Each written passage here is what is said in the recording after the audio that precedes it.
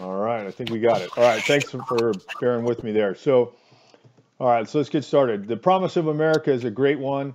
It takes hard work, sacrifice, and accountability. Um, we have not always lived up to the promise of America for some, and today we will walk a mile in someone's shoes as we discuss perception and how perception, the old phrase, perception is reality, or how do we push back against perception, um, and how that can improve and strengthen our community. Um, the Voice Project is a national effort to look at how veterans and sports personalities can build a bridge and relationship between police and the community. Um, Please understand that we are here to listen, learn, and provide positive solutions and find common ground understanding of our differences. We don't need to agree on everything, but we need to find respect for each other on a basic human level. With that, I'll remind everybody of the town hall guidelines. The session will last until 4 o'clock. All audience members, please mute yourself until called upon by the moderators. All speakers, please try to keep your remarks to 1 minute. This will allow for the most interaction and questions to be addressed. You can always type comments and questions into the chat box, and the moderators will get to as many of those as possible. Remember, this is a nonpartisan effort, no political statements. We don't care who you voted for. This is a positive, respectful dialogue on how to improve our communities by being more kind and civil to those we don't know, those we don't look like, or those we don't agree with. And if for some reason you can't follow these guidelines, you will be removed. So with that, one of the key things we did in our last town hall was we started off with the scenario of, is the glass half full or the glass half empty? So what I'd like everybody to do in the chat is, if you could please type in your perspective. We won't say perception right now, but your perspective on the state of the city of Los Angeles in terms of community and the strength of the community. Is the glass half full or half empty? If you could please type in your results right now, your response, that would be greatly appreciated.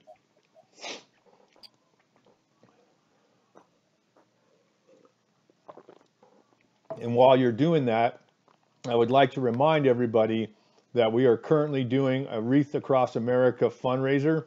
BJ's on the call today, and if you donate money for the wreaths, part of that donation is donated back to Life Aid. We did this last year, and we were able to, hold that up, BJ. So these are the wreaths that they place at all the national cemeteries across the country. You might have seen today that the director of Arlington Cemetery decided he was going to cancel the Wreaths Across America, and then the Secretary of the Army said, no, that's not happening. So Wreaths Across America, and we'll talk a little bit about it at the end. So everyone's typing in their results, and appreciate that.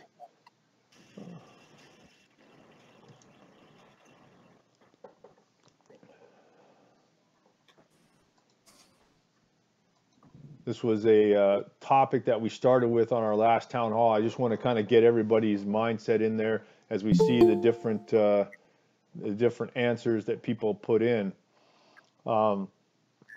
Pastor Jackson, how are you today? I am doing well, John. How are you guys doing? We're doing well. We just started off with our town hall. We're asking people if in the state of the community, is the glass half full or half empty? And people are just typing in their answers into the chat. So as we look at what we talked about last Tuesday, which was empathy,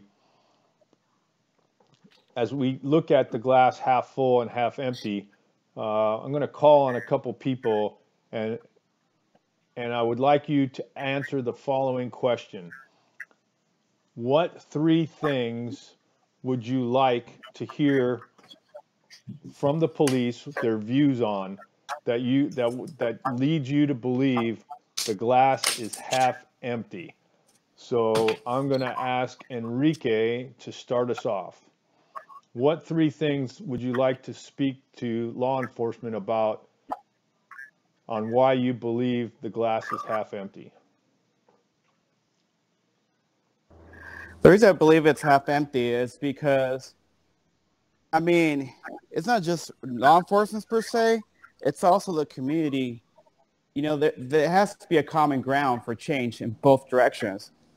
You know, in law enforcement, you're patrolling an area where it's high in crime, high in drugs, or high in activity, where your senses and your will to survive is going to be a little higher. So if you're dealing constantly with people that are pulling guns at you or shooting at you, you're going to react differently to an area kind of low crime, kind of low intensity. So, I mean, the community wants change, but there has to be a common ground on both ways. How can the community change their ways and how to lower the crime, but I think they're doing it backwards, in my opinion. Fair enough. We're going to get to Jose. The glass is half empty. So what three things would you like to hear, or would you like to hear from the police their views on why you think the glass is half empty?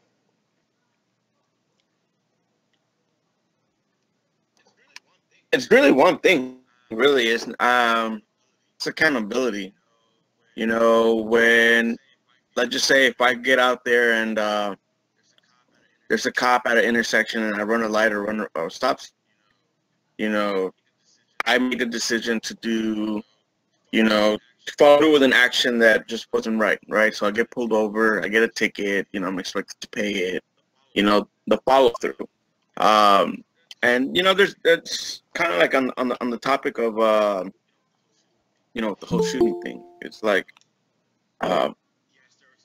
yes, there was a situation there. They were forced to stop a person, whether if it was forced or not. But they made a decision to handle the situation a certain way that may have panned out to where a life was lost or there was severe brutality. It's easy to say that, I for my life, or I was thinking of my partner. Those are easy lines to throw out to justify an action, kind of like as if I have an intruder, and I, into my home and I take action and I fire upon the person, take their life, and I say, felt for my family, so therefore I may get away. But there's still some consequences depending on the situations that aren't being enforced to where people are getting away with just making bad decisions. I know you said three, but that's the one thing that comes to my mind. Okay, excellent.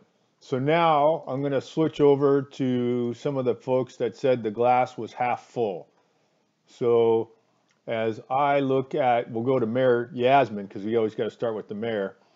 So Yasmin, what are things you would like to say to the community? What three things would you like to say to the community that leads you to believe the glass is half full? Personally, I feel like it is half full because there's a lot of remedies here, especially for like minorities, and also the fact that I'm kind of like in a diverse community and I'm able to be around people I know and feel comfortable. And also another thing I would say is that they're compared to like other cities where I know tensions can be very high, I feel it isn't as high and I feel a bit more safer here as well. Okay. We're going to call on a couple more of these ROTC cadets. Fari Hernandez, are you there? Fari, if you can unmute yourself.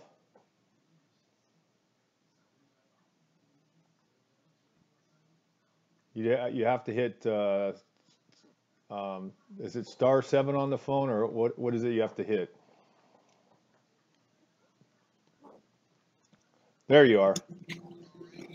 All right. So Fari, tell us what 3 things lead you to believe that the glass is half full. Oh,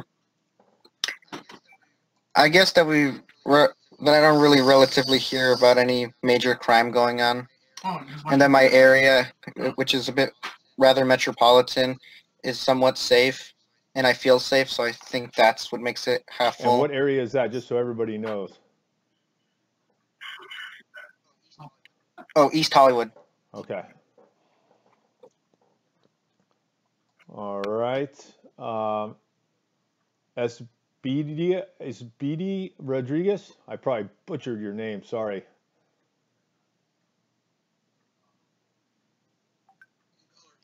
You can call her ER. ER, are you there? You are. ER, tell us Yes, why you think the glass is half full. I could say it's half full because I haven't seen too much crime, as Fari said, and as much as we don't see as much crime, but we still see a little bit of more homeless people around. But in my situation, I feel safe. Okay. So for those of you that think the glass is half full and you think you feel safe, what is your perception of law enforcement? We'll start with ER since you were just on.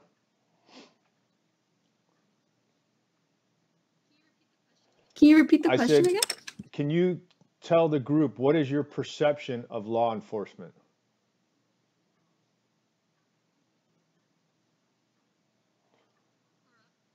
Corrupt. Okay. What else comes to mind when you think of law enforcement in your community?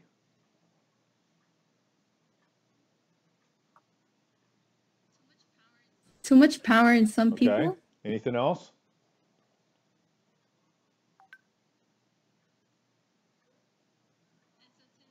And sometimes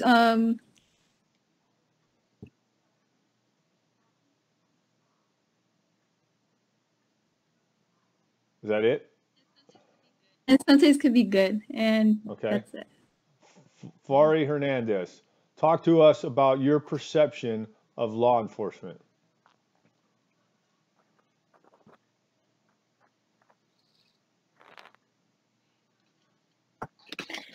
I think that they are doing a pretty good job. Okay. Anything else? Anything else come to mind when you think of the law enforcement in your community? Nothing much. I don't really interact with them. Okay. Mary Yasmin? Yes, I would have to agree with Fari. I feel like it is doing a good job, at least in like my community specifically, because I do see law enforcement sometimes, but not too often, and the crime around my community isn't so high. So I feel it's doing well. All right, so now I want to throw it over to the law enforcement folks on the call, and you guys get your chance to talk to the community. I want to start with you, Paul, because I know that you wanted to talk a little bit about the stuff from last week, and also as you hear the different things that people are saying, there's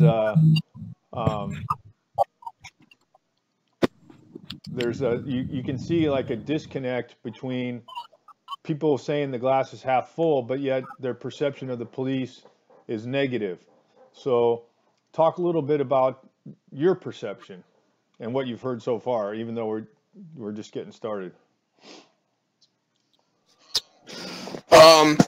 John, I'll always go back to the very first town hall I sat in, and if you remember, you did that exercise where you went around to various people and you said, how do you view the police, as the wolf, the sheepdog, or the sheep? And some of the answers just really left me kind of speechless in the moment, and really made me think like, okay, hey, what are we doing as police officers that are giving people that perception, right? When we get called to a call, how are we acting, that's making people view that? Or is it all more driven by the media? Now, we can't control the media, but we can control our actions. So I thought long and hard about that, but somewhere along the line, I think I suggested to you, like, hey, you can turn that around. I think it would help give some people, perception, going the other way, is ask some officers how they view the public as the wolf, the sheepdog, or the sheep.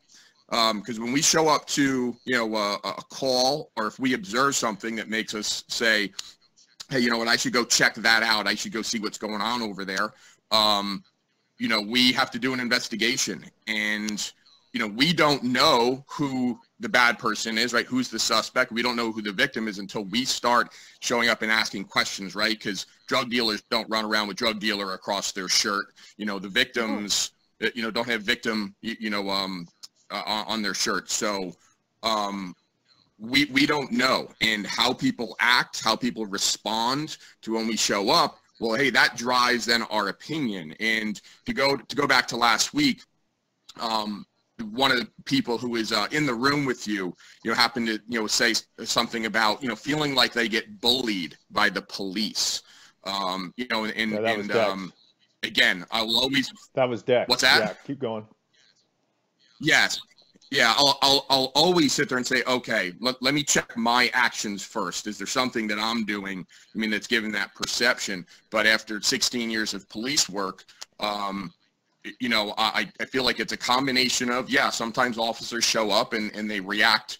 They maybe overreact to certain things, but you also have to understand how our actions are driven by, number one, our past experience, right? We show up to, these calls, anything can and has happened.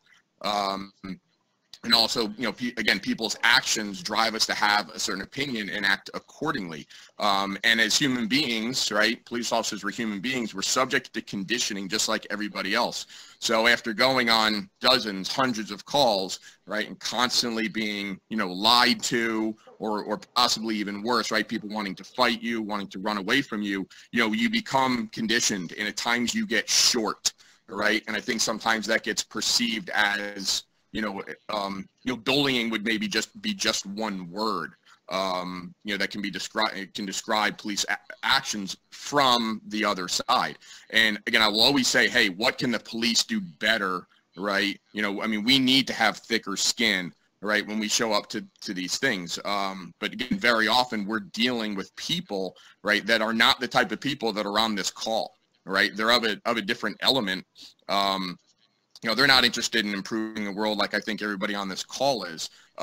So I think it's just important, to, again, this whole thing is, walk a mile in somebody else's shoes, right? Learn somebody else's perception about, hey, what we go through, when we show up to stuff. Can we do better? Yes. I will always be the first thing that, hey, police can always do better. But I think if there is, maybe sometimes a little bit better understanding of what we go through, right, how we've been conditioned from the years, prior on the job, right, that's what drives, our actions very often. And I just think that's important. And like I said, started getting talked about last week. There was some back and forth between Dex and the sheriff, and like the conversation kind of started to go in that direction. But then it kind of veered in a different direction. And I've been on a few of these, and I just feel like sometimes that's just not necessarily getting, spoken. Maybe somebody's afraid to say it, that, hey, when we show up to something,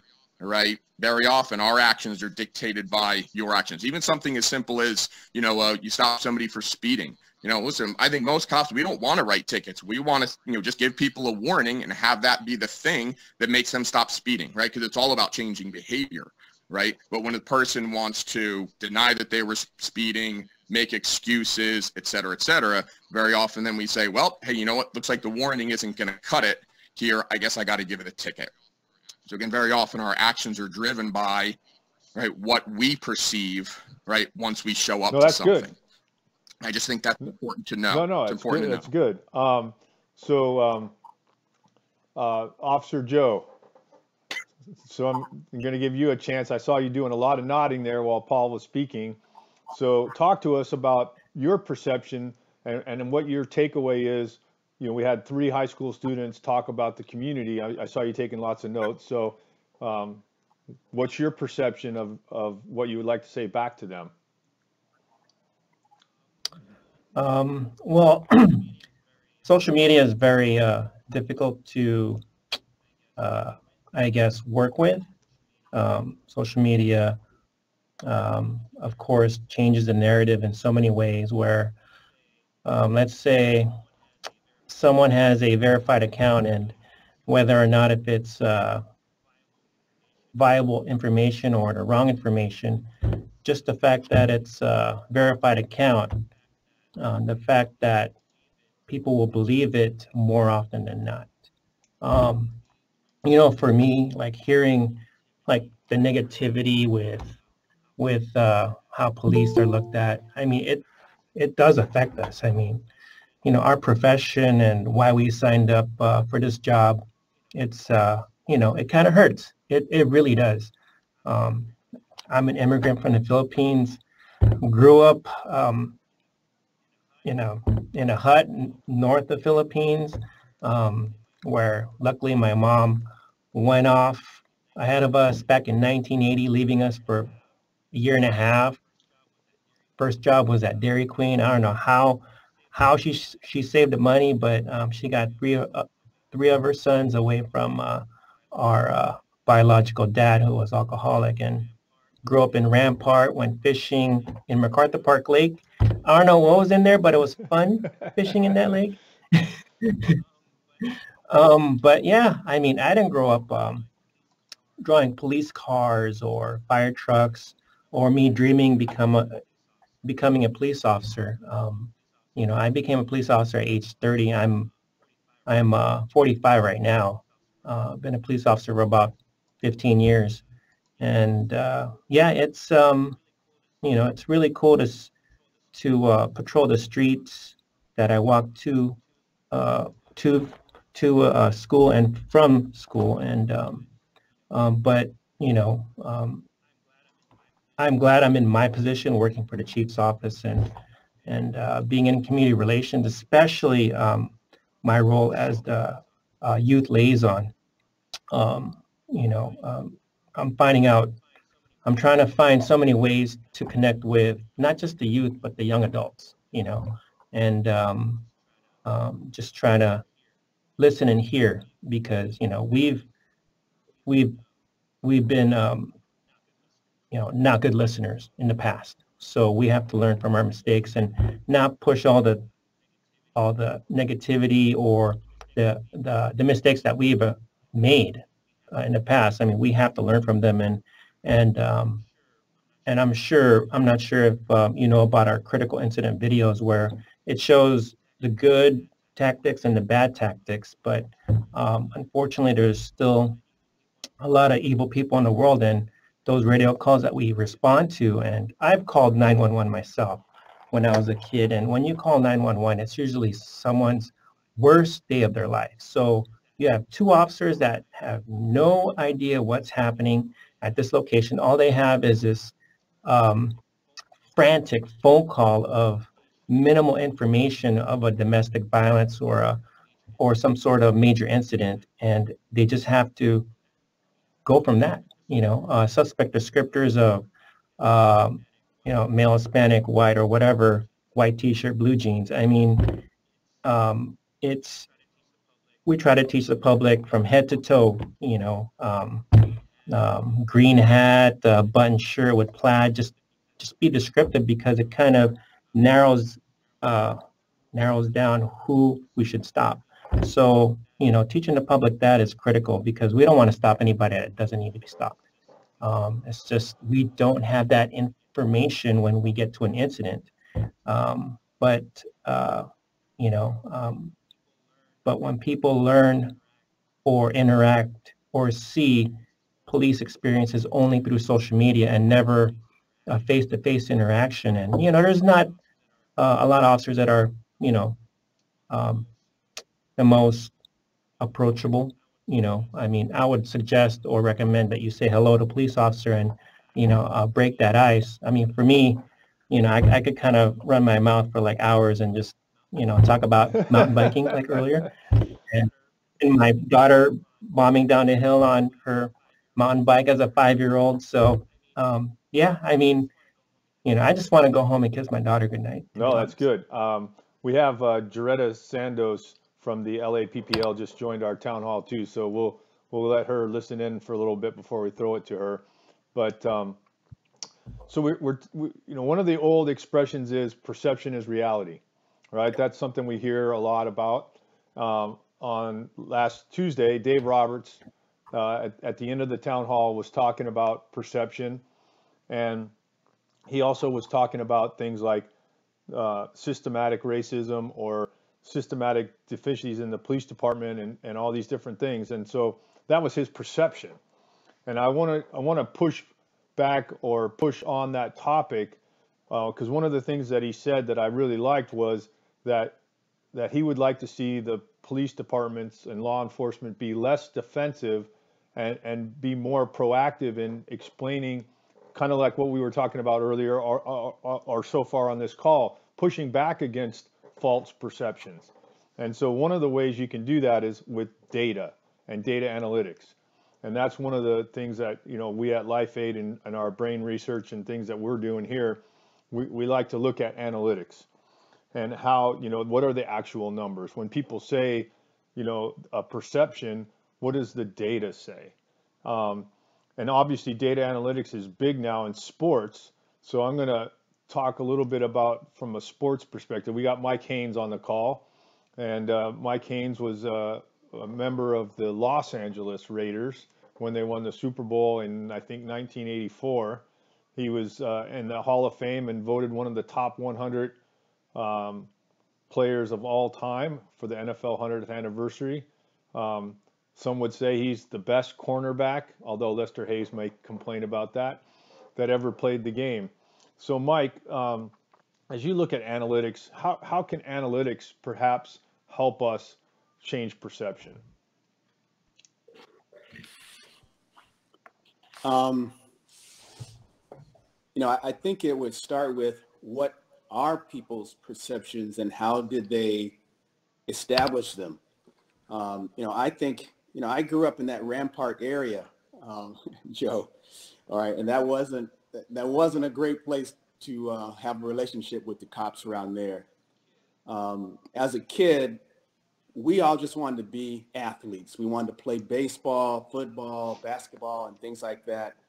And so, unfortunately, sometimes we break the law to do those things. Like we hop the fence at the elementary school to go inside and play basketball outside. It should, and there's so many times that we did it, and then you see a police car drive up and the kids would just run, and that would, now knowing what I know, I would have fought for someone to be there, to have the, that maybe lived across the street from the school, that had a relationship with the school, that will allow us to go talk to them, say, hey, when you open up the gate for us so we can play.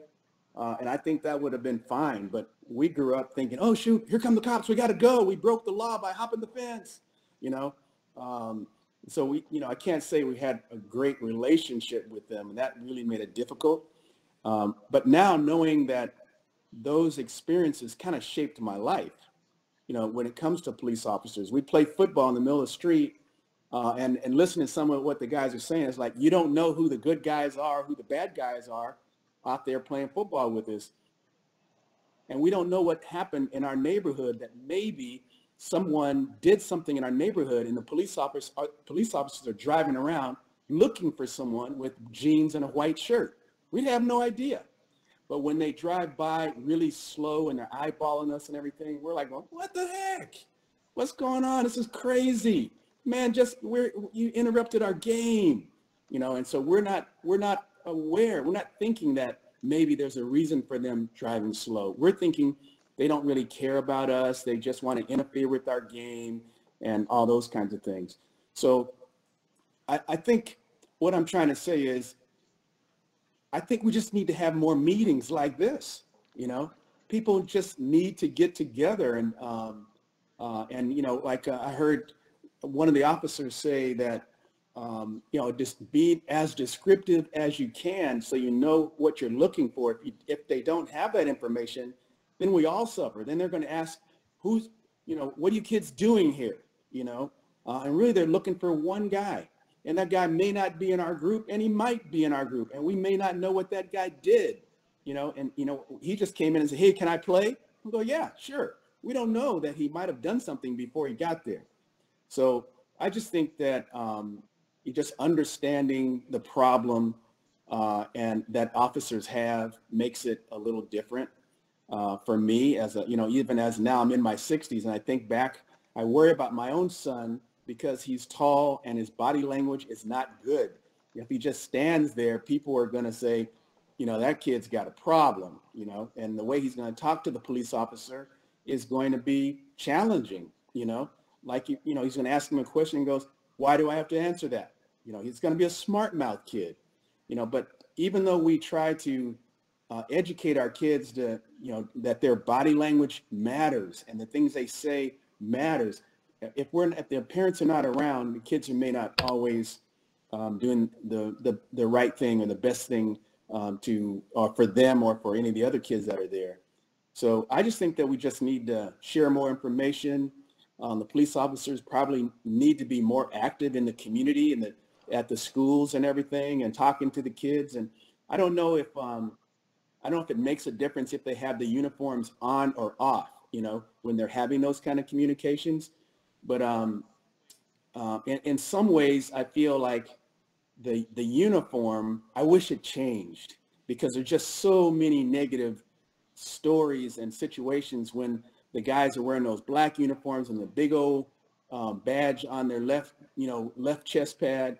And for a lot of us, that's negative. As soon as I see it, I'm not thinking that, oh, here comes the guy that can help us. I'm not feeling that way. I'm thinking, oh, crap.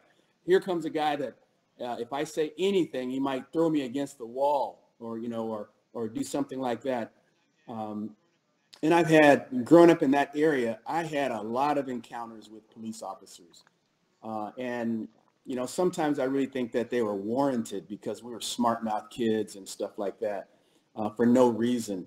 But as I got older, I realized that their behavior and their being tough with us, we don't know what happened in their day. We don't even know what's going on in our community around the block.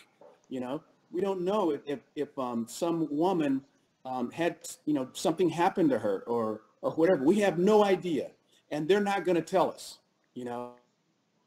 And they're just doing their job. And I just think that if we had more communication about what their job is, how we can help with their job, like if they come over and they tell us that something's happened and they ask us, did you see a guy with white shirt and jeans run through here? That kind of thing. And I've lived a long time now, and I know that there have been some people that would say they would never tell the police officer, yeah, there was a guy that had on jeans and a white shirt that ran through here. And I would say if they were having these open conversations, that I think that they probably would say, yeah, there was a guy who ran through here with jeans and a white shirt. Because they want their neighborhood to be safe, and they don't want the police officers coming in there not trusting any of the kids. And so even if there's 100 kids in there and there's 10 bad kids, they all 100 will get treated bad because of those 10, and there's not much you can really do because the kids don't know what is causing those problems. But if you had meetings, I think you could, and it could have a different outcome. So I'm glad to hear everybody just kind of open up and talk about these things, and I'm sure there's going to be a lot of good that comes out. So, Mike, you mentioned a couple times in that that you're old. Did I say that? Older. I'm older. So you're a man of experience. So as a man of experience, I want to touch on this idea of systematic and how people, I think it's a perception.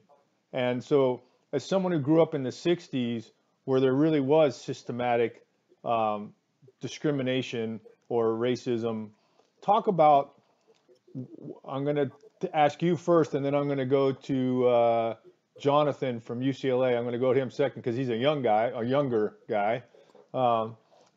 and Younger, and try to yeah. get some perspective on the perception of when people talk about systematic racism or systematic problems within law enforcement. Well, I had a situation where I was at a conference, and it was, it was a time in my life where I was with a bunch of Christian kids, and we were talking to, this is when I was in the NFL in the off season, and we were talking to kids at a detention center, and so it was Christian police officers and Christian football players. We were all in there, and I was just there to kind of learn. I was a babe in Christ, as they called me at that time. And but when we left and we were going back to our hotel, I rode with a couple of officers, and as we were driving down the street, there were some guys on a corner, 3 kids, Latino kids, and he said, sometimes, these kids, they just do this and they do that, and like, look at those kids over there. And I looked over there, I just see 3 kids. He saw something else. He saw 3 troublemakers. And he goes, look at the way they're dressed. I'm going, what? I said, man, that's the way they dress in this neighborhood. What are you talking about? So that threw me for a loop. And I'm like thinking, wow, all those kids had to do was come out of their house and they're going to look like trouble. And that's just not fair. If that is going to be the way it is, I think that the police officers or the people in the school or people at the church or whatever should tell the kids what's going on. And, like, whatever you do, don't pull your pants down below your butt or whatever, stuff like that. Just let them know. Just let them know. Just be open and honest. Like, when you're dressing like that, that is the dress that is commonly thought of as, a certain type of kid. And so if you don't care what that is, then you don't care. But if you do care, then you pull your pants up. Or if it's like, if you knew why the guys were doing it and you want to agree with it, go ahead. But I don't think there was ever any discussion about it. And I never even thought about that until we're just driving down the street. And he said, yeah, you see those kids right there? Those are bad kids. And the only thing he could say, he didn't talk to any of them. We were driving in a car. So he was basing it on the clothes that they were wearing, and maybe just standing on the corner, doing idle stuff around the corner. But anyway, I just think that all these kinds of problems just need to be discussed. And I did mention it to them in the car, like saying, I can't believe that you think that those are bad kids just because of the way they're dressed and they happen to be on the corner. That's what a lot of kids do. It's like a meeting place. So they're just going to go and it's a perception. hang out, and it's all perception. It's all perception. And I think that by talking about these perceptions, you can do a lot of good on both sides, or all sides, I should say, because I think there are way more than 2 sides. So you mentioned a couple different things, but I want to throw it to Jonathan. He's a new guy. So first, Jonathan, as the new guy, tell us a little bit about yourself, where you come from, what's your background, and then talk to us about, as a young guy, we hear young guys on the news every day talking about systematic problems with the police department, and what's your perception of that? Yes, sir. So my name is First Lieutenant Garrido, and I'm from Jersey City, New Jersey, born and raised. Me too. Yeah. Yeah. Also, she's very familiar county in our area, very Hispanic heavily area, and I'm a first lieutenant now in the Army. I'm teaching over at UCLA now, and I'm helping with their recruitment. So that's more or less my background, and I went to Rutgers University in New Brunswick, New Jersey. That's Paul and Renata are New Jersey people. Yeah, great Jersey. I grew up in North Bergen, the next town over from Jersey City. All right. I'm a Seton Hall guy myself.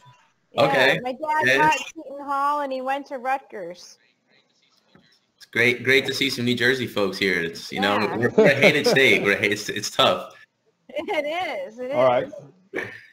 So moving forward, in terms of the systematic, so a lot of things have been discussed, and a couple of things I want to touch on, and I think the biggest thing really is perception, because growing up, Me personally, I never had a lot of trouble or encounters with the police. I was always playing soccer somewhere all the time. I was just always with my friends playing sports, and that's really all I did. And I never really encountered any issues. But on the other hand, my brother had so many issues. And I think one of the things that Mr. Haynes mentioned is that body language. My brother just has that aggressiveness about him, just looking at him, you know, and he's not going to take things well, and he has a smart mouth, and he's always had a bad experience. And it's the way that he approaches the situation. Because, you know, everybody tells me and my brother we're the same person when they meet us. Yet I've never had an issue with an encounter with a police officer, and he always does. And again, it is that body language, and that discussion does need to be had at a young age. It's like, hey, when you present yourself to them, just know that they're doing a job, and don't be so defensive, because once, you know, when you approach him, he's already angry, he's already defensive. It's just not going to go well. Meanwhile, I'm always just respectful. I say, hey, you know, what's the problem? Or, you know, what can I do? And I've never had a problem ever. So really, it really is about that body language that you were mentioning, Mr. Haynes. So that is huge. And again, for the ROTC high school guys on here too, I heard some of their points, and I think it's very important. Again, another thing about perception is as you grow older and you start to meet, you know, all your high school friends that go off to be teachers, doctors, lawyers, police officers, you're really going to get a different understanding of police officers. Like the officer said earlier, he just wants to go home and kiss his daughter at night. And sometimes it's so hard to look at them as people. You know, they're just people, and they're just doing a job. Just like when you're in elementary school and you forget that your teacher's a person, and you think they just like go in some closet and turn off the light. And that's what your teacher does all the time.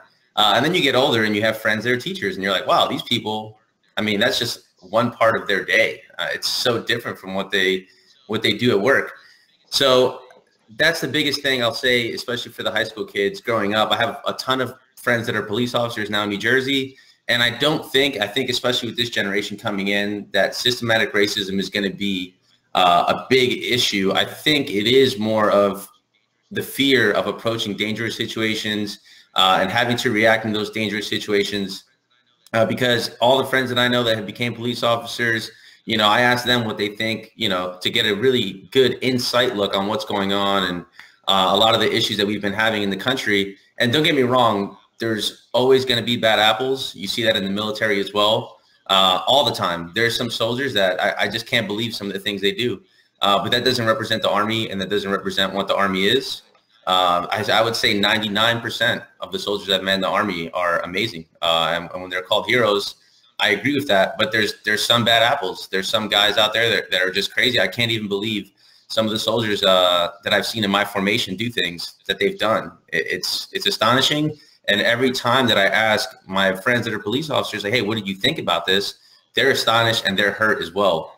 And I think once you actually get to know people on a personal level that you grew up with even, that are taking these jobs now, and you know them from the time they were kids, because you have that trust that they're not lying to you, tell you like, that hurt me, you know, that made me feel so bad because these people are saying these nasty things about us. And I'm just trying to do a job, and you know their families, you know their kids, and you know that those aren't bad people, and that they are just trying to do a job. So I think really it's all about perception. I think the further we go, especially with media, technology, and exposure, the systematic racism isn't going to be too much of a problem going forward. I think it's just understanding their job. And like Mr. Haynes said, even my own brother, just an issue with that body language, how he approaches these things. And that really is the biggest issue. And then the biggest fix, I would say, is definitely exposure to the community. Because, for example, I'm an immigrant myself. Well, my parents are immigrants as well. I'm a first-generation American. I didn't even speak English until I failed first grade because my parents couldn't teach me because they didn't know. And I had to redo the grade. And when I told my mother I wanted to join the military, she was so against it. She said, those people don't care about you, and you know, they don't care about us. We're just immigrants here, and you're just a number. And all. She was so worried, but she had no idea what the military was. And now I joined the military, and she met all my friends, and she's giving out hugs and kisses and asking how their families are doing, and praying for them on their deployments. And now she appreciates the military so much. She really has a sense of pride in our military. But how can she have ever had that without exposure? She never even met somebody in uniform before I joined. I never met anybody in uniform until I went to college. So if you don't have that exposure, you'll never understand, and the media isn't going to paint a pretty picture for you in jobs like ours. So my mom said the military is terrible. They don't care about their soldiers. They're going to send you off to die. And she thinks it's a movie, that you're always in this combat zone, and it's nothing like that.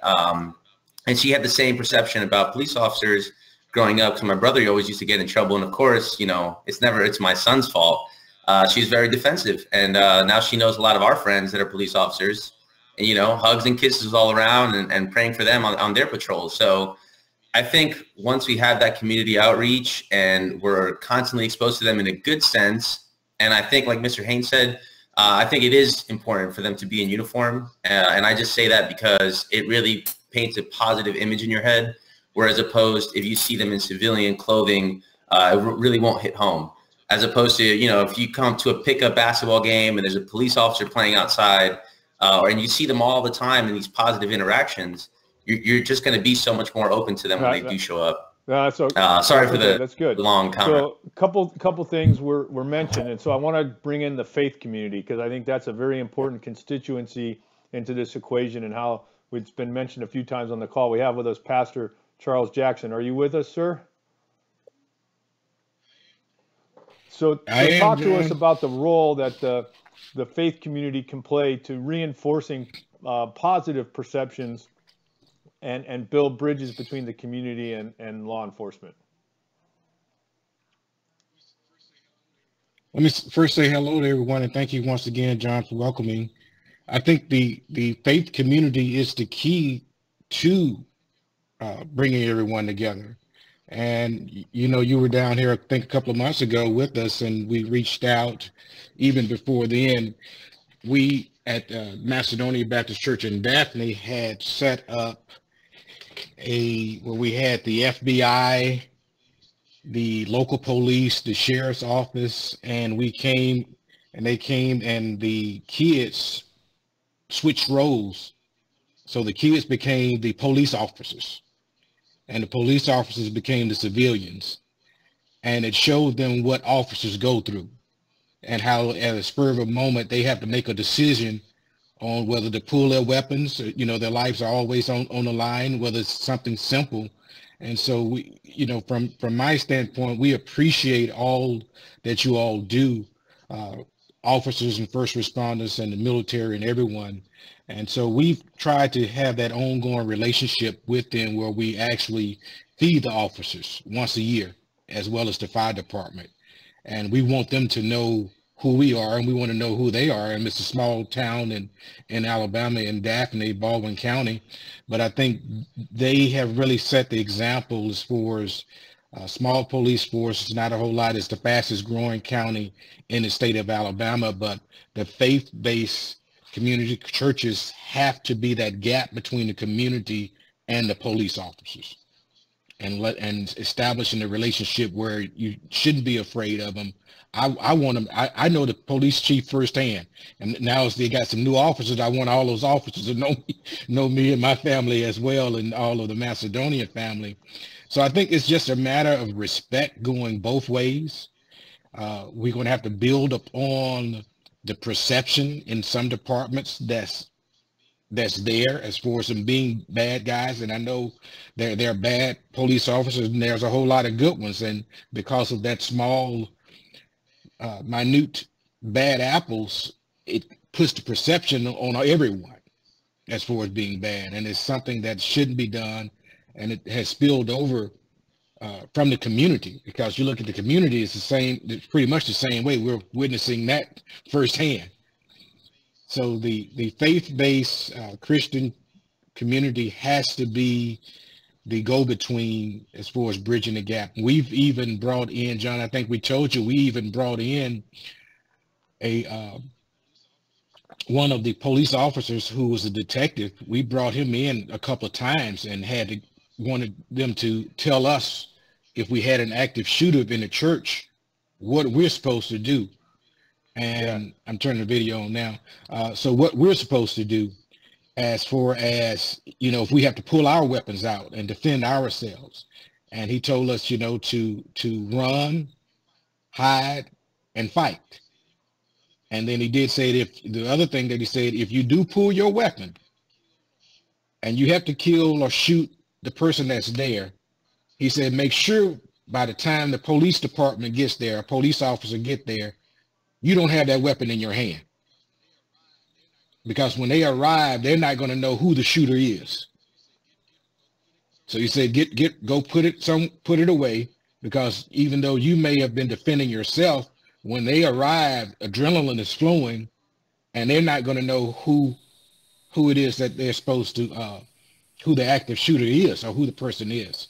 So we learned a whole lot by trying to bridge that gap in the community. And hopefully when everything's settled, we'll be able to have another one. At the time, we had the state attorney general was down as well. And it went very well. I think we need to do another one. And it was, our church that reached out to them and say, we need to do something so we can, so the killing won't go on here in Baldwin County. And I must commend, I think, John, you probably saw, I think it's been about 2 months now, the shooting at Dick, it wasn't Dick's, it was one of the sporting goods stores over there. Yeah, I think it was Baldwin Dick's County. In Spanish Hills. Oh, in Spanish, yeah, over in Spanish Fort. And this particular, and I commended the officers. They did, if they have it recorded, it needs to be shown throughout the department, because this particular guy, African American, had multiple assault rifles, had shot up the sporting goods store. I think he let go about 25, 30 rounds. And I said, yeah, it was up there. It was 50 rounds. And I said, he's got to be dead. I automatically assumed that they had killed him, but they end up, I think they end up tasing him. End up tasing. So you're talking about a textbook takedown, and they were awarded, I think it was 3 officers were awarded a couple of months ago for being able to take that down, because that person was supposed to be dead with that many weapons and then unloading them. So I just feel that that's where we stand, and not only within the police department, but the church has to be the forefront of even what we're dealing with now in the society. And, we have to be able to be at the forefront to saying, hey, we can all come together. And so that's my stance on it. And that's what I believe. I try to stay biblical based as far as things, and nothing that we're going through you can find anything already in the Bible as far as how to deal with certain situations. Thanks a lot, No, John, for allowing me to speak. You know how much I enjoy every chance I get for us to chat. We did have a remarkable live in-person town hall in Daphne, Alabama around, I think it was September 10th, actually. And the shooting that he described took place the Sunday before we did our town hall. And it was quite remarkable how all that played out, and the results of our town hall and how it brought the community together with a bunch of high school students, is really good. And if you haven't already seen it, all of our town halls are on our Life Aid Research Institute YouTube channel, and you can check them all out. I posted in the chat the town hall we did last week at the YAL for anybody who missed out and wanted to hear that. So I want to bring in Jaretta Sandos. She's on the board of the LA Police Protective League, which is the union that represents the rank and file LAPD officers. And she was part of our town hall last week and has been on a number of these town hall virtual sessions. So welcome, Jaretta. And my question to you is, the LA Police Union has been one of the most proactive, and this goes back to, again, Dave Roberts had a comment about how the police department needs to be less defensive and go on the offensive and change perception. The LA Police Protective League has been really good at that. One of the few, I should say, unions to do that. And a lot of people perceive the unions as resistant to change.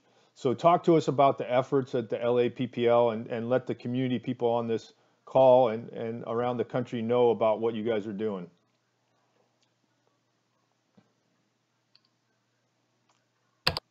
Hopefully she's there.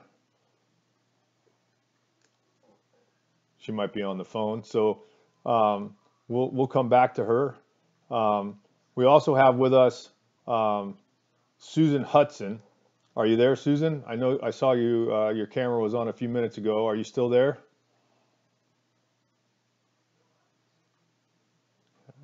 Maybe she. Are you there, Susan? There you are.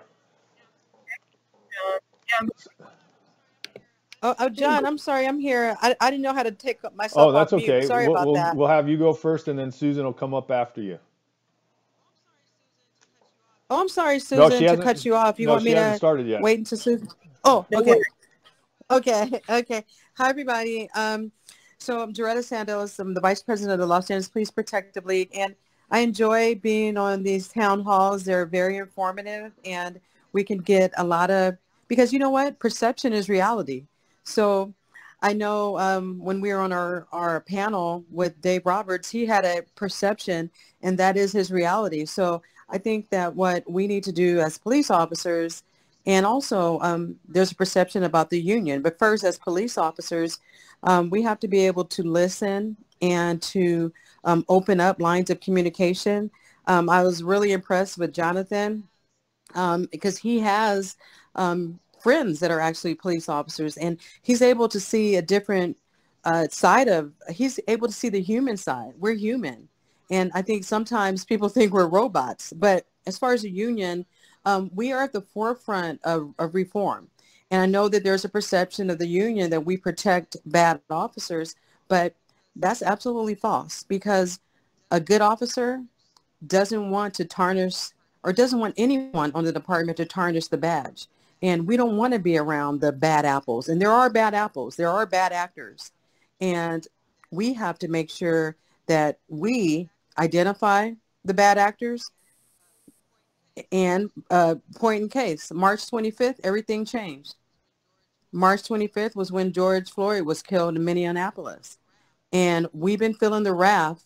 Law enforcement throughout the country has been feeling the wrath of that ever since March 25th. And it just recently started letting up. But we had to be on the front lines, getting rocks and bottles and bricks and lasers attacked. And officers were attacked because of something that occurred. But it brought back a lot of the feelings that some people in the community had from years and years and years ago. And we as law enforcement can't ignore that. We can't ignore the voice of the community. But this is something, and when John talks about analytics, we're really heavy on analytics. And, you know, what the reality is that 70% of all violent crime victims are either Black or Hispanic. That's 70% in Los Angeles. And then also, there's about 83% of all violent crime suspects that are Black or Hispanic. And you know what? No one wants to hear that, but it's the truth. The police officers don't sit here and make up stats. These are reported crimes. So now we have to worry about, and I like what Mr. Jackson was talking about in the faith community. You know, we definitely need the faith community. I've been going to church in Watts for 20 years. And our church is called Macedonia as well. But we have to get these youth out of trouble. I mean, we have to save their lives, because you know what? There's 99.9% of the community are good, law-abiding people that want to be safe. They want to be able to walk to the park with their kids. But you have that percentage of suspects and of people who want to terrorize them. And that's what the police are for. They're there to protect the law-abiding citizens in the community. So, you know, police work isn't pretty. And sometimes there's things that sometimes there's arrests that need to be made, and sometimes suspects don't want to be arrested. But we still need to make sure that we respect people in the community. And like Mr. Hayes was saying, and go Raiders, but like Mr. Hayes was saying, you know, that the three young gentlemen that were on the corner when he was riding in the police car. You know, I don't know what those police officers saw, but if it's 3 young people just standing on the corner and they're profiling them, then we have a problem. So there's things that police officers have to do to build trust back in the community. And I think all of us together on this call with the faith community, with prominent people, with community members, with fellow officers that want to have this dialogue, I think that we're headed in the right direction. And like I told John, I will be here to help out. I appreciate everyone on the call and everyone's voice that they lend on the call. And then maybe we can have more of these conversations and build that relationship back up in the community. Thanks. And you bring up a couple good points and a couple things that you said that I think will throw right to Susan. So one of the things that you said is that there's a perception that police unions protect bad officers. And I saw a lot of people nodding their heads and then of course the, different unions have, that perception. So Susan, as if you could tell everybody, I'm not sure that everybody knows who you are, but if you could let everybody know who you are, and I'll throw that first question to you. What's your perception on police unions protecting bad officers? Hey, good evening, everyone. As John said, I'm Susan Hudson. I'm the police monitor in the city of New Orleans, and I'm also the president of the National Association for Civilian Oversight of Law Enforcement, or NACO. I'll put it in the chat box if you want to learn more about what we do. I'm the president of the Association of Police Monitors Office and other types of oversight around the country, including the Los Angeles Police Department's Office of Inspector General, where I worked for 3 years, and dealt with your predecessor, Jaretta Tyler Eisen.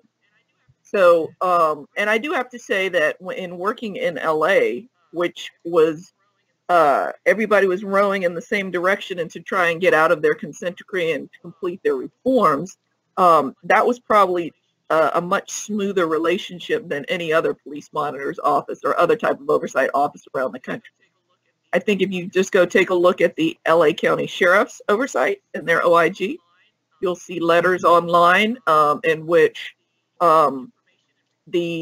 information and reports about the LA County OIG in which they've alleged that the union the deputies union or association has targeted some of their employees, has upheld the sheriff not cooperating with oversight. In Austin, where I was also, there were members of the union were alleged to have followed the first police monitor. And so in addition to suing oversight when oversight starts in an effort to keep them from doing their jobs, even though at most times oversight has been voted for in many states and in many cities, unions and associations then come forward and try to fight them in court, keep them from doing their work, keep them from accessing information, keep them from being able to investigate. So I have seen some obstruction from unions over the years. But one of the ways that unions have the most power is through collective bargaining. Now, collective bargaining is required, but it's not required that something or an agreement be reached, as long as there's good faith bargaining.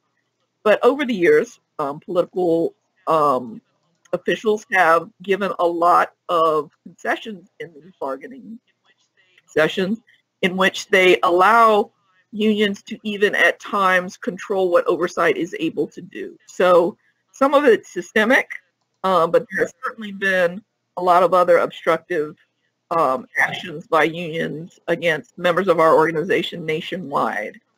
And then when it comes to actually representing officers, which we think is absolutely necessary, officers in cities have property rights in their jobs, not necessarily deputies, but officers. And so we respect that, and we do believe that they have the right to representation. And so to make sure that the city is doing what it's supposed to do when they want to discipline officers or terminate their employment, unions play a vital role in making sure they're represented. But I have to say that there are times when you see union representation and there's never been an officer who's ever had conducted any misconduct of any kind ever, okay? And so that can be very troubling. And so if there's one thing to uphold rights and zealously represent someone, it's another thing to misrepresent what's going on, to character assassinate people who filed complaints, so on and so forth. So there have been issues over the years, and I liked what Jaretta said, which is that the LAPPL is trying to be on the forefront of reform and change during this time for change. So I'm very respectful of that. But yeah, there have been problems. Thanks. So I want to bring in Paula Ramirez. She's a member of the Los Angeles community and was part of our town hall last week. And you've had a chance to listen to a lot of different opinions and points of view and input from all over the country. So as you look at getting back to the glass half full, half empty perception, are you talk about what can be done to help the people who think the glass is half empty, bring them to half full from your perspective? Can you repeat that last? I'm so sorry. No, You no, cut no. out on my end. Yeah, no, Where you I said was just saying, talk about how do we get from half empty to half full? Well, I think this is a great start. I think conversations like this, bringing people together with different perspectives and ideas and experiences is how we start to fill the glass for everybody. A little bit of, a drop here and a drop there from everyone will fill the glass. I think the only way we move forward and ensure that glass is full is with everyone's participation, and this is a perfect opportunity to do that. John, you and I have talked, and I feel like this is something that needs to be done at the grassroots level. It needs to be done in partnership with law enforcement, with our community members, with our faith leaders. I believe that all of those people need to come together and work towards a greater future for not only the city and this county and the state and this nation, just for all of us in general, so that everyone feels respected and listened to, and everyone's experiences are appreciated. And this is a wonderful platform for that. I'm a strong believer that we're not going to get anywhere waiting for our elected or our so-called leadership to foster these conversations. I think that we just have to take the bull by the horns and do it ourselves. And I'm very excited about this project and extremely happy with the individuals that are participating. And we're going to do this. We're going to do this. We're going to shed light on what needs to be illuminated, and we are going to, make communities safer. And I think also in that bring back a level of understanding and respect for law enforcement and the difficulties that they face daily. And I think in the end, we'll all just be much better for all the experiences that we've been through since March. Yeah, so just to clarify, I know Jaretta said March 25th. It was actually May 25th when George Floyd was killed. No, that's okay. Oh, sorry. That's Yeah, okay. May. Sorry about that. I was Look, piggybacking all these months are just rolling together. There's Sorry no question about that. One of the challenges I'd like to give to everybody on the call is, we do these town halls every Tuesday, and we've had a lot of people come through, and I strongly encourage everybody to try to bring another person, and hopefully that person has a different point of view than you, because the more diverse we make this group, the better the solutions that we're going to come out of this. And as I think a lot of you know, we're working on a national police standard of conduct similar to the military code of Uniform Code of Military Justice, and how we can have, it's been mentioned in the chat several times about accountability. I think Enrique and Jose both mentioned it, and there's accountability both ways, accountability for the law enforcement and accountability for our community. And we had a town hall on that earlier that Mike Haynes was very much a part of. So I would like to challenge everybody to do bring those. We need more people, especially in LA. We're going to hopefully I'm thinking after the first of the year, just because with the holidays and everything with going on with the increase in COVID, it's going to be hard to get people together. But I'd like to do another in-person town hall and host it at a church like we did in Alabama and have, you know, we're branching out, you know, Joe, now we've got connected to you and have more youth, and Jonathan, get some college students involved. You know, we've had great input from our high school kids, from the junior ROTC program, Mary Yasmin and everybody else. We have a lot of veterans. So my challenge to you guys is to bring more people, and you know, we're obviously we're not going anywhere. we ever since March 17th, I think we missed one Tuesday the whole time, and otherwise we've been rocking and rolling. So, you know, bring more people to the table, and hopefully everybody's glass will be not just half full, but the cup runneth over. So I want to come back to Enrique. We started with Enrique. I want to come back to him. So Enrique, name one thing you think would make the biggest difference to make your glass half full.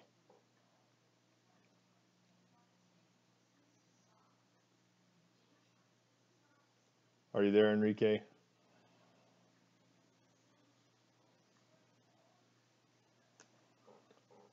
All right, we'll skip Enrique. Hopefully he'll come back. So I'm going to go back to you, Joe. And how do you see, you work a lot with the youth. That's sort of your job, public affairs. I saw you posted the accountability report.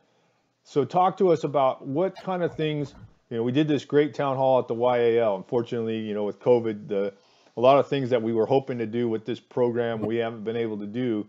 But how can police officers build trust or change perceptions, particularly amongst our high school and college population?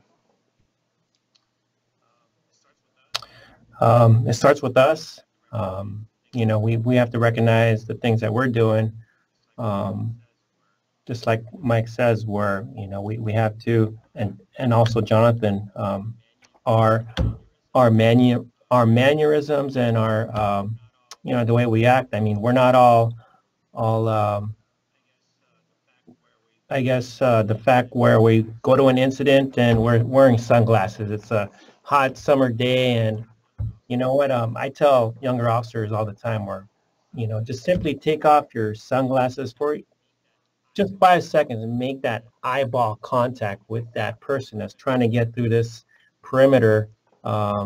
You know, because we've completely shut down this whole block area and they can't get through because we're looking for a bad guy. But instead of just being crossed arms and, you know, talking down to the person, 5 seconds, take off your sunglasses and tell them what's going on and why they can't proceed. Those little things go a long way. You know, we've also moved on to, I'm not sure if people have heard of Days of Dialogue. We've actually included that in the academy with our recruits, where they have this type of roundtable with community members.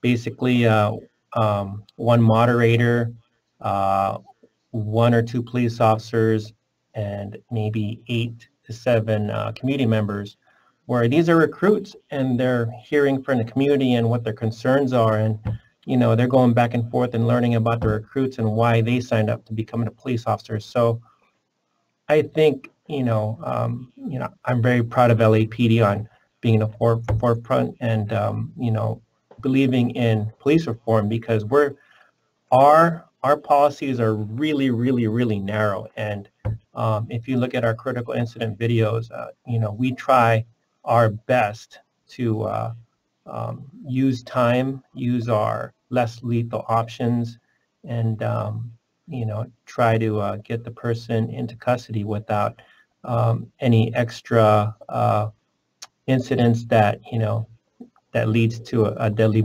force situation. So, it's again, it's really difficult to battle the social media monster. But, you know, I'm glad you're having these, John, and you know, looking forward to well, I hope other you ones can in the become future. a regular. one of the things I'd like to press back on you on is, people talk about police reform, and I'm hoping this will light a fire under some people. As an organization, we always, we service military vets, first responders, and their families, and we're always, Renato is on my team, and we always talk about how we always got to continue to get better. It's not so much about reform, it's about evolution. How do you continue to do things better as the years go on? Because what you did in 1969 or what you did in 1992 or whatever, you don't do those things anymore. They don't carry nightsticks anymore or all those kind of things. So instead of talking about reform, just in terms of messaging and being more positive messaging, you should talk more about evolution and how the police are evolving into the 2020 policing and what that looks like, and try to not be on the defensive, as Dave Roberts was talking about.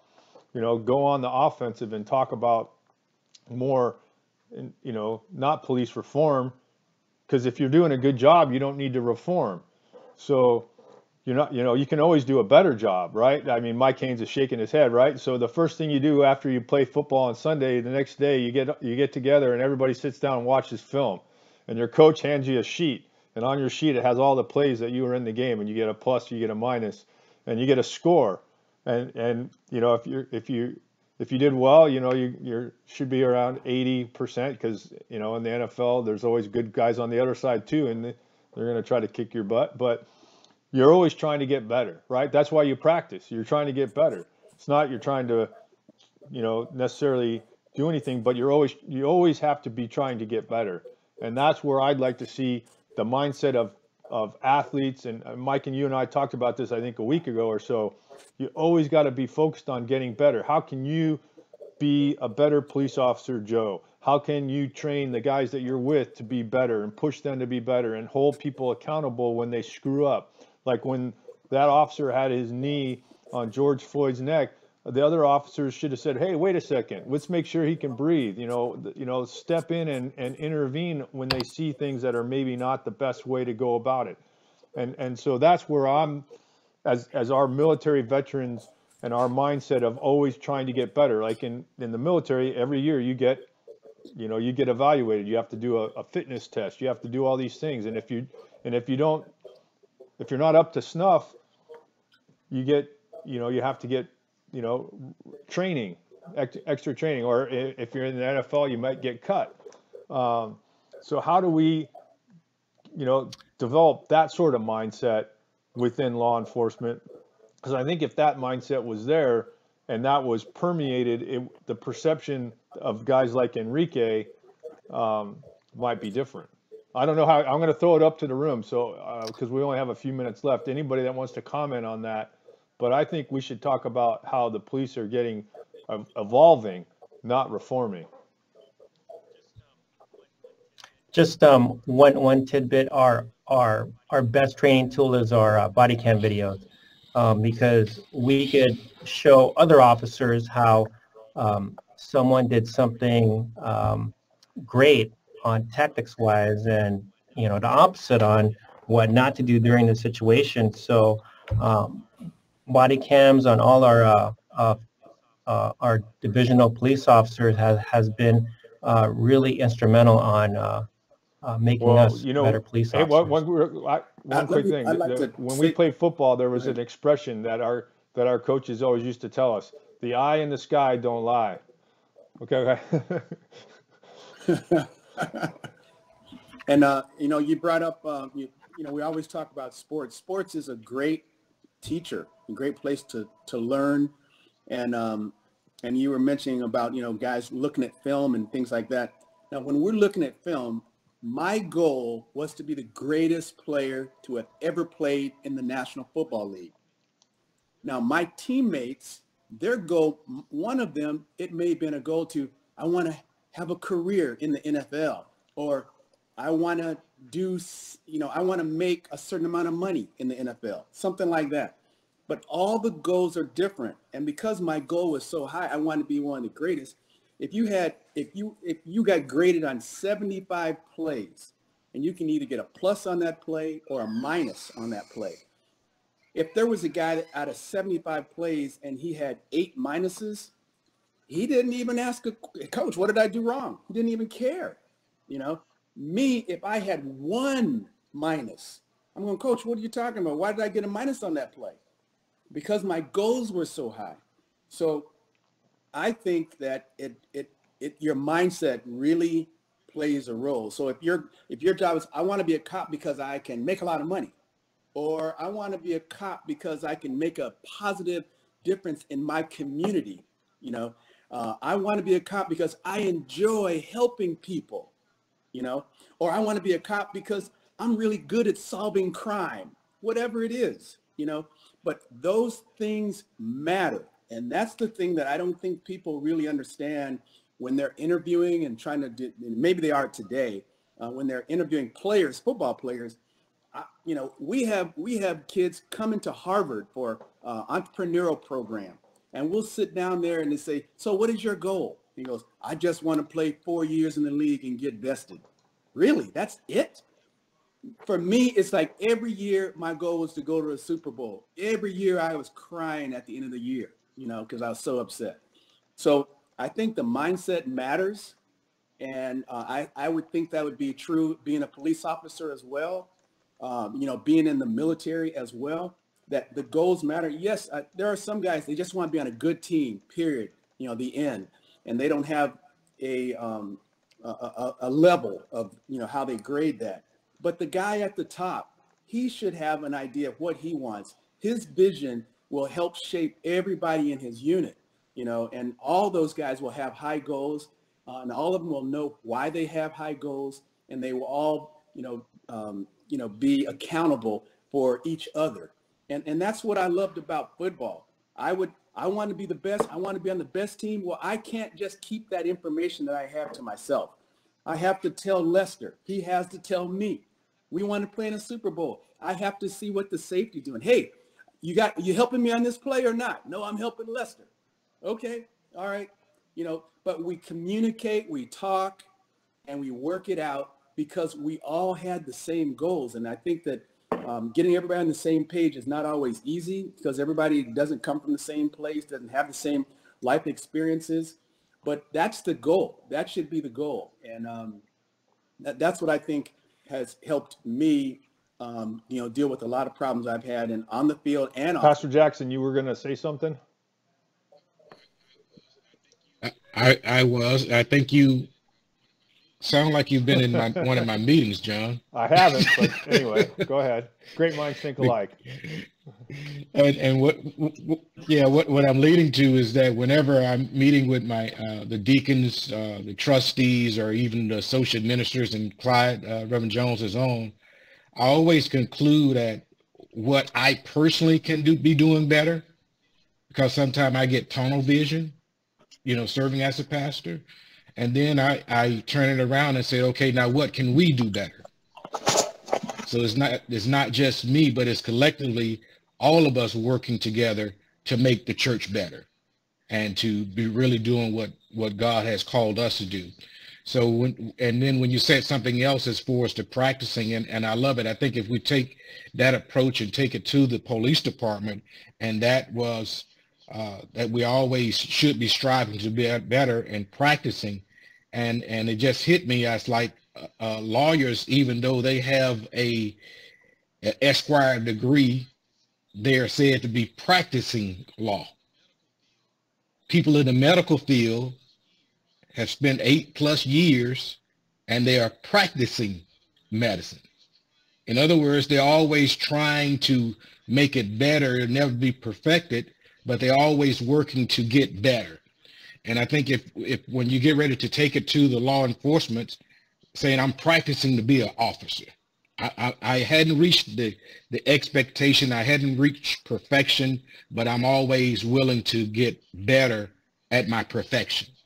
And so if we take that to them and take it to the law enforcement and to everyone, really, that we're always working to get better. And even as a Christian, I'm still working to reach that goal.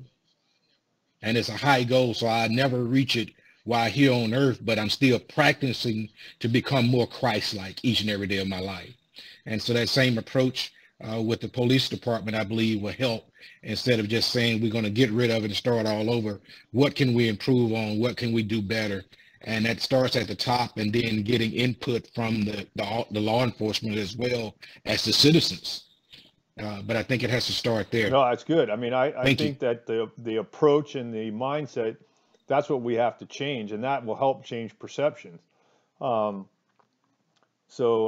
I had a chance to sit down with the chairman of the board of MGM Resorts a couple years ago. We were doing a retreat in Las Vegas, and we were sitting there talking, and he was noticing that there was a broken chair, and it was just the most minor little broken chair defect. You know, most normal people wouldn't even have noticed it, but he noticed it, and he right away called the maintenance guys and said, "Get that chair out of there."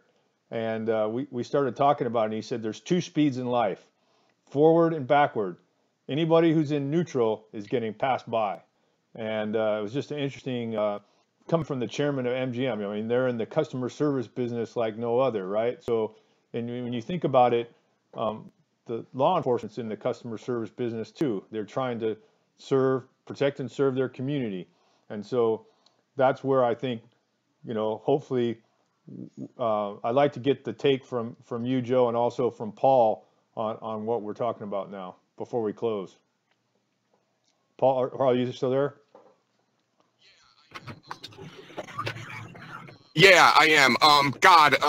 What Mike said was awesome about, you know, wanting to be, you know, the best, and every day just trying to get better. And, you know, my 16 years of law enforcement and having the professional athlete background, it's something I've been railing about for years. I'm a firearms instructor, active shooter instructor, and it just drives me crazy. And I'll use something like firearms as an example. You know, how many guys just show up to do their training or their qualifications, and it's all right, I shot my 80%, gun goes back in the holster, I've done enough to keep my job for another, you know, 6 months.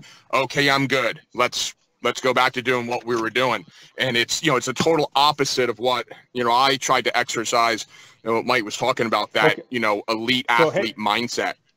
And I'm obviously not doing a very good job of, you know, passing it along, because I just feel like every time I might say something like, you know, after an active shooter training, you know, episode, some guys will be like, oh yeah, like that was good, but, you know, we're not going to get to, you know, practice it again for a while, and I'll forget it.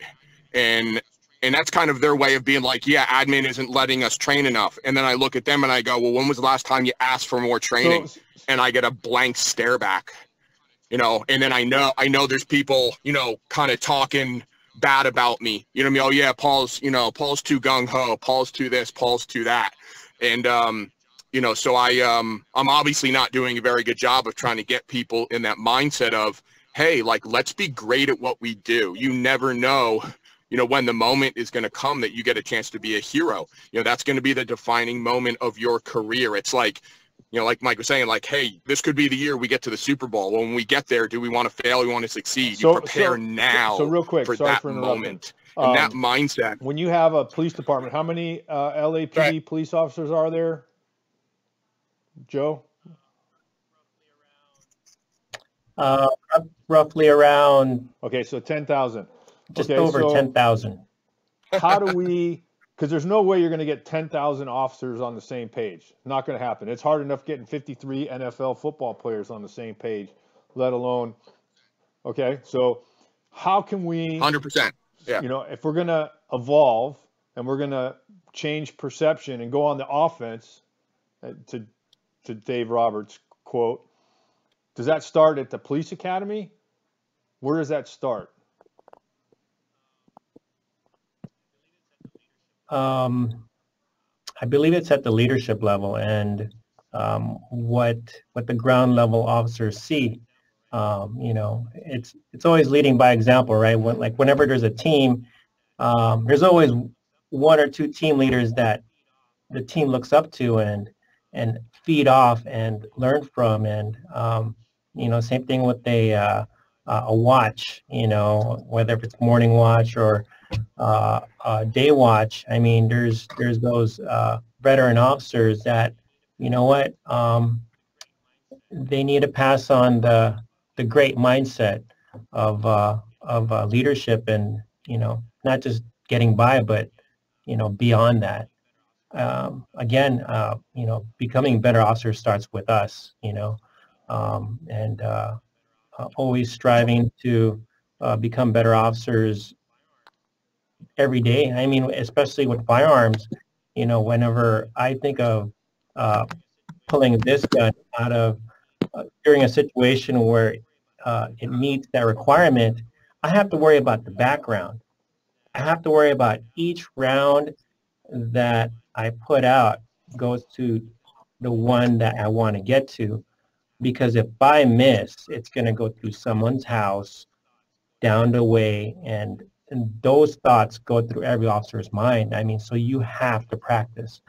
And last thing I want is to pull this gun out for any reason, but if it comes down to it, those little things, we all have to be accountable for each round. So, we have to practice our craft, and that craft is not just being tactical, but being mindful on how we act and what we say, and how we look, and basically saying hello to people. I mean, I love hanging out in line at a Chipotle or a Starbucks and chit-chatting away with the person behind me, or in front of me. It's kind of hard these days with COVID, but I mean, I try my best to say hello, and other officers see that, and hopefully it's that kind of setting that example. Setting an example So I strive. Setting an example is I really try to important. reach that every day. So as we follow up and finish up here, Enrique's back, and so I don't know if you've been listening to most of the town hall. I know you've been running around, but what is the one thing that you take away from today that helps you go from glass half empty to glass half full?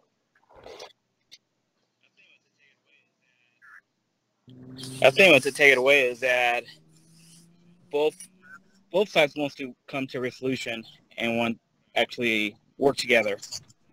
That's what I took away from this town.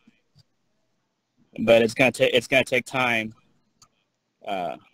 before the both meet at that point.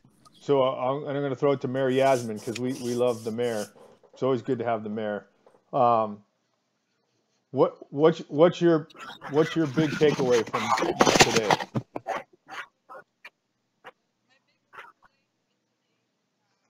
My big takeaway from today is that things aren't one-sided. Other people on the other side are also working towards getting better, and that we just have to talk so that we can improve, and that people do want to improve, and that there is hope out there to become better and to avoid situations that have already occurred.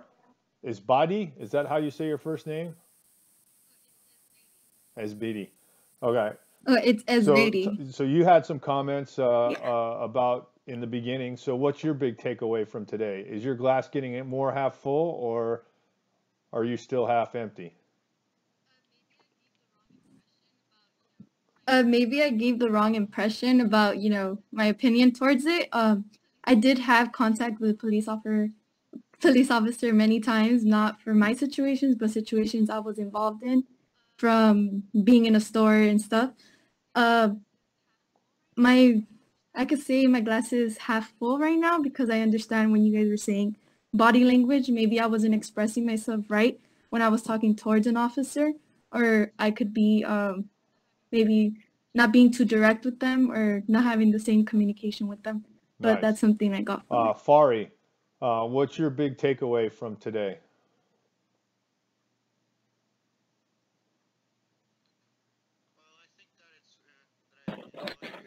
Well, I think that it's that I enjoyed hearing about everyone and their perspectives, and the changes that many of you guys and I agree with.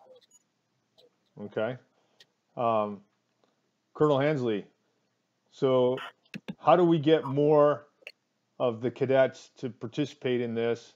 And also, I'll throw that to Jonathan, on the college level. because that's the demographic that's out there in the streets right now. It's the sort of 15 to 30 kind of group. So how do we reach more of those youth, especially now with COVID, these virtual town halls? We need to get more kids involved so we can make sure that perception isn't reality and that reality is reality.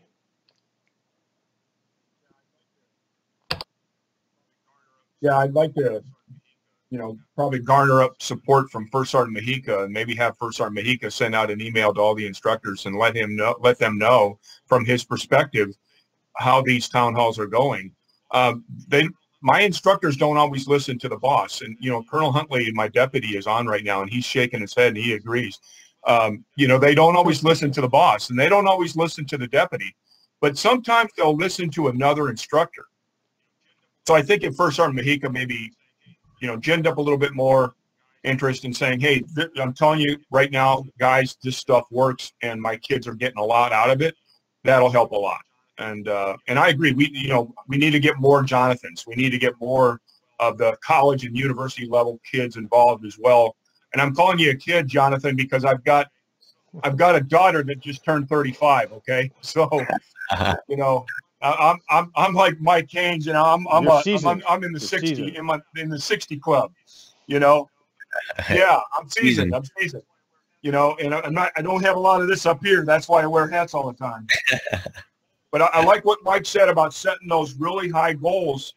And when you're an organization, when you have different goals and different standards, you're going to have a problem. If your goal is to be the very best in the NFL, and then you have somebody else on your team that you're really counting on, and his goal is to make, 1.5 million a year, and that's it. Is that person going to really have your back? Is that person really striving to win a Super Bowl? Or is this person just trying to get into the Pro Bowl and take care of himself and take care of his own stats? So it's got to be a team effort. People always have to have I think the same goals and same interests. And that's what we need to pass on to our young people as we get them more involved. You're shaking your head, Jonathan. I just want to make sure the Colonel's done speaking. So pretty much the only thing we really need to get more people involved is information. This is my first meeting, and now that I've been in this first meeting and I saw some volunteer events, I'm going to make sure to get some cadets out there. I love doing volunteer events, and they do as well. I just didn't have the information really. So now that I know about the meetings and any volunteer events that come up, I'm going to push it out to the cadets and make sure we get some people there. And if they don't want to go, they're going to be voluntold because that's what leaders do. I got to get them out there doing some good things to the community, and then it'll give them a little taste of what the Army's like as well. We're going to do this. Event. I posted it in the chat. We're doing a Thanksgiving holiday drive-by giveaway with the Dodgers on Thursday. You have to be at Dodger Stadium by 11:30. The giveaway, I think, starts at 12:30 or 1 o'clock. And, they're going to give away 1,500 Thanksgiving meals. People will drive through. For all the volunteers, we'll get PPE and a Dodger hat. So good incentive to get out there. It's a great way for Renata and I will be out there recruiting community people to participate in these town halls. And obviously it's good for the community, especially those in need at Thanksgiving. So hopefully encourage everybody to get involved, and then we're going to continue these town halls. We have a great group of people, and we're making good progress. I mean, we've done some things Jaretta didn't talk about, but when we had our bias, prejudice, racism town hall, and how officers are trained at the LAPD, and what the police union can do to better train officers on bias, that's going forward. Susan Hudson is working with the city of Arlington, Texas, as a result of our town hall on police accountability and how civilian oversight. So they're setting up a civilian oversight police commission in the city of Arlington, Texas. And we've had some other, the work that we did in Alabama with Pastor Jackson, with the Daphne High School kids, was a major success. And so, we are making a difference. And so we got to continue to push because, as the oldest saying goes, Rome wasn't built overnight. So, we got a lot of work to do, but I think if we can go with it, the right mindset and communicate that mindset, we can change perspective. Anybody? Mm-hmm. And I sent Excellent. out the email. Yes, ma'am. I got your email, and I'm going to push that out to some of our cadets today, and make sure we get some numbers on there. Great. Yeah. See, the difference between Jonathan and I is that I can't tell my cadets to be part of this because this is after school. But Jonathan, if he's got contract cadets, he can, because those contract cadets, if they're MS3 or 4 cadets, they work 24/7 for ROTC. Yeah. Well, and then the thing they is, go to college. It's 18 and over, so I didn't push it out to the high school kids because the Dodgers, because of COVID and liability stuff, they didn't want to have kids. I was going to bring my son to do it, but any officers, Joe, that are off duty, or maybe you guys already know about it and are going to be around. But anybody wants to participate, it's basically you stand in a spot and people drive by and you hand it through the window, so you don't have to worry about physical distancing will be in place, and it'll be a great event. Yeah, I'm sure we'll be a part of it somehow. Yeah, well, I just wanted to throw it out there. I'm having a chief forum with 3 universities tomorrow, which I kind of wanted to have it small, so we're going to have about 20 to 30 students representing their class, and hopefully they take back what they experienced. So, these are going to be ongoing. So these are the little things that we're doing with LAPD. So, they could ask, the easy questions like, do cops like donuts? Yes, it does taste better in uniform. Or why do you keep on shooting people? So, you know what? We just need, again, it's been reiterated, it's all about communication, and we're trying to, create No, it's that great. avenue And as if best you as want we us can. to be involved in any of those or invite those guys to participate in ours are open. It's the same link every Tuesday, same bat time, same bat channel. Military guys like to be creatures of habit, so it makes it easy. But we change the topic each week and try to focus on one particular area or another. And when we had empathy and perception was talked about, that became the next topic. And so anyway, we're going to continue to push, and hopefully we're going to get more people. With the holiday next Tuesday, we'll see how many people show up, but we're going to keep pressing. I want to thank everybody for A lot of great stuff participating, here. and hopefully for those of you in the LA area, we'll see you guys out at Dodger Stadium on Thursday.